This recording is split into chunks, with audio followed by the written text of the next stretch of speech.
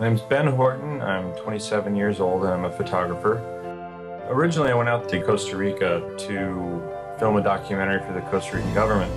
And while I was out there, we saw the shark poaching going on. When I came back to the US and started thinking about it more, I realized that I really wanted to do something. I wanted to create change.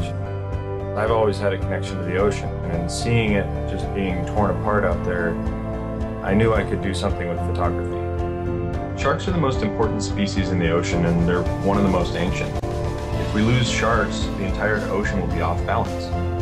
What I was doing with this expedition was showing the two most biologically important places for these animals.